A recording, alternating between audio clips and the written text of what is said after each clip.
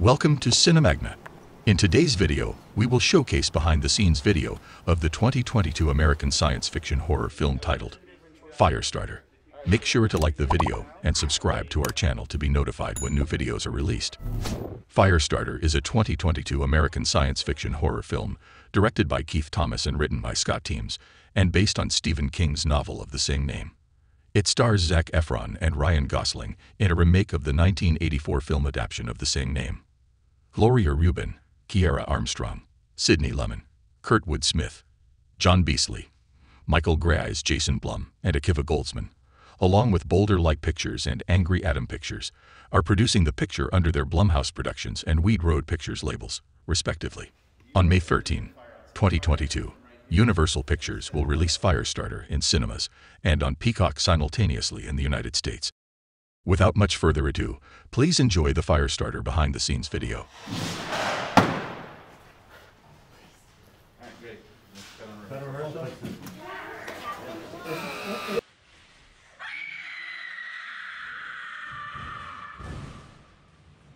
I like it. It's good. I'm kind of homesick. I'm gonna throw you into the wall. 1, 2, 3. Oh man, that's so cool. That'll work. Yeah. What do you think, Kareem? Did you see that? Yeah.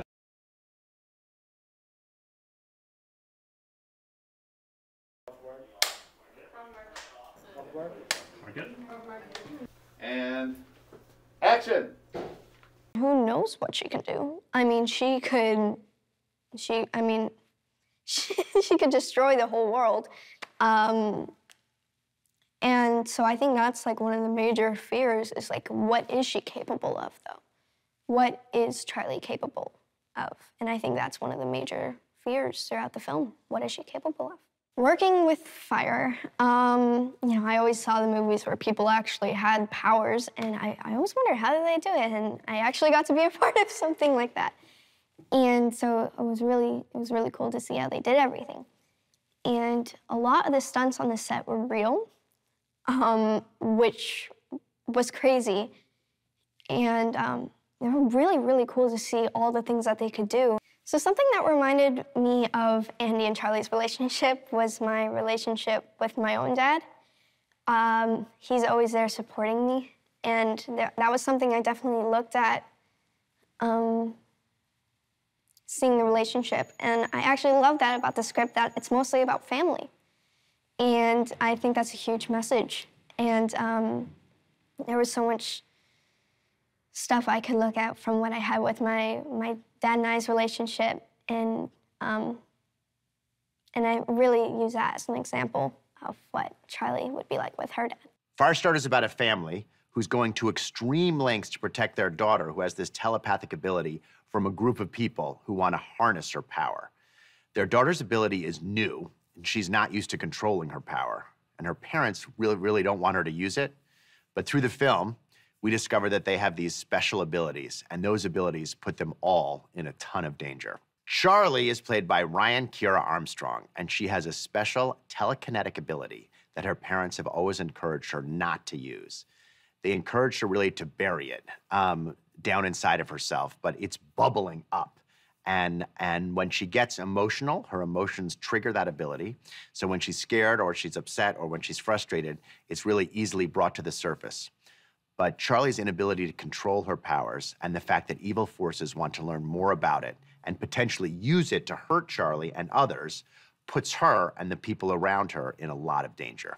It's a dream come true, it really Seriously. is. I think as, actors, it's really always exciting when you have a world constructed for you that is supernatural and has supernatural elements and lives in the vein of, superpowers and special abilities that Stephen King does so well. Yeah. But what Stephen does is he roots everything in the human connection, and in this case, it's about family. And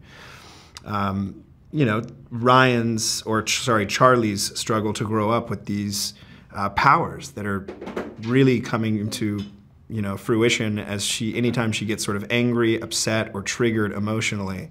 It's really about family and protecting one another and coming to understand, what it is to be a parent and how to best look after your kids. And then we also get to go through one of the most crazy, psychedelic, fire-fueled chase sequences of all time. So thank you, Stephen King, for this. Yes.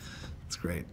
Yeah, Andy is he's a very resilient character. That's very well put. He's been through a lot. I think that, you know, over the course of his life, he's had a very tough go. I think he's kind of scarred from the experience of obtaining these powers through some pretty gnarly experimentation in these MK Ultra-like experiments, and has just by the skin of his teeth been able to escape and keep his family safe and away from these government agencies that are constantly after him. So he's now at this moment where he's trying to decide what's the best way to handle what's happening to his daughter. Andy and Vicky have different abilities. They went through this pretty rigorous experimentation process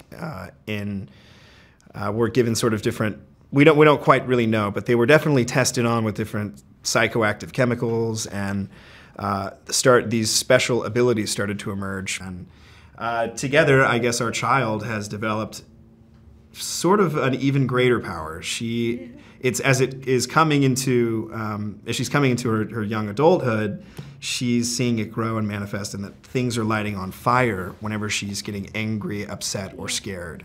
And also, we're not really clear. It seems like, I don't want to give too much away of the film, but we're not quite sure of the limits of Charlie's powers. So Charlie is kind of developing powers that are above and beyond anything else that we've ever seen. I personally have a great relationship with my own father, and so I kind of got to just play the reverse scenario in my mind, and I thought about what my dad did or what my dad would do in these scenarios, because he is quite like Andy, I think, in some ways. And so I had a lot to draw on from that, just in growing up with my dad. My first impression with Zach, which was this ping pong rally, which I lost dramatically in.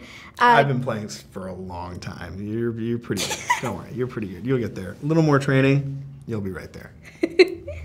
But yeah, and he was there for me throughout the entire shoot, and if I had any questions, he was always there for me, and he was such a grounded actor and was so present and immediate, and it was wonderful working with someone like that. See, and she's such a pro, as you can tell. And like I remember on the first day we had some pretty serious scene work, and you were so good. I just got really, really excited about how much fun we were gonna have. There were some days when you had your sort of power moments with the screaming and sort of you were letting the fire go. I still don't know how you did that. I'm like blown away. I think it's one of the most impressive things I've ever seen. So. Oh my gosh. You too. The entire film, and so inspiring and so mesmerizing. All right, you smashed it. I love talking with Keith about this project, about Rainbird, because I think we were both approaching it as fans of the original novel, fans of that story.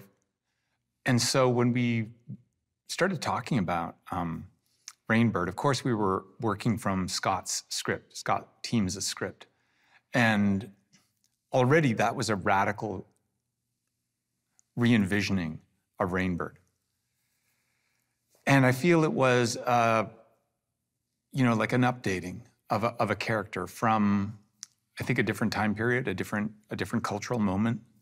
And I think the most exciting part of it is that Rainbird was more deeply connected with the shop and these experiments than in the original novel. One of the things that intrigues me and brings me back to King's work the most is the development of his characters. Believable people in extraordinary circumstances. And so I think he often takes you know, a person who's on the verge of making a discovery or passing through some kind of liminal moment. Certainly with Charlie, she's, you know, a girl that's becoming a teenager, and she's going through all these incredible changes. Zach did such beautiful work with Andy in exploring how a parent manages, you know, really complex emotions, you know, in their children. I was really, really, really impressed with how that emotional sort of journey was handled. Certainly in Zach's performance and with Ryan, but also in the script, just understanding how a parent would do anything to save their child. I think the most important theme of the novel is how do we manage our own pain, and I think that all the characters in Firestarter are wrestling with that. And what is great about Stephen King's work is he puts kind of a warped lens on human emotion. So it enhances parts of the continuum of human feeling, but they remain recognizable. So the idea that rage can kill is something that all children believe. In Charlie's case, it's true. And that metaphor is an extraordinary way to explore how we handle our own despair, anger, and suffering. Zach is a terrific actor and has always had range and has, I think, over the course of his career been expanding it, and if not really expanding it, demonstrating to the world how much he can do. And so I think this sort of taking this role of a father, riddled with guilt, riddled with compassion, and willing to do anything to save his child was sort of the natural next step in the evolution of the roles he's taken. And I just thought he was spectacular doing it. We really wanted to be true to the book in a different way. That movie existed. People had that story. Let's tell it a little differently, but be truer to the emotional content of the book and the kind of this dynamic between Charlie and the family and how her powers develop. And so we really focused on that. The family's been on the run from the people who created the drug Lot 6 and the experiment that they were in. And they've been hiding. They've been hiding for years when the film opens, but Charlie's ability and how it manifests when she gets upset has put them into danger. The shop knows where they are, and they've sent somebody named Rainbird to come and bring Charlie in, and that's kind of where we pick up.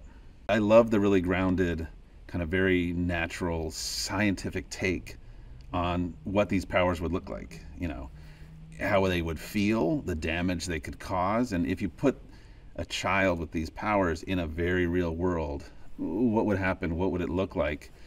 At the same time, that is how you can get these suspenseful moments of, if Charlie gets upset, what's going to happen? It was that inner turmoil and emotion that Ryan was just amazingly able to summon up, like, on the spot. Ryan's audition, her first audition, I could see it. Ryan just had this inner sort of tension and this sort of combustion, for lack of a better word, that just kind of, you could just see in her eyes. And so, you know, the minute we saw her, we knew, like, she would just be ideal for this. Thanks for watching. Make sure to like and comment on the video if you enjoyed it. Subscribe to the channel and hit the notification bell to be notified when new videos are released.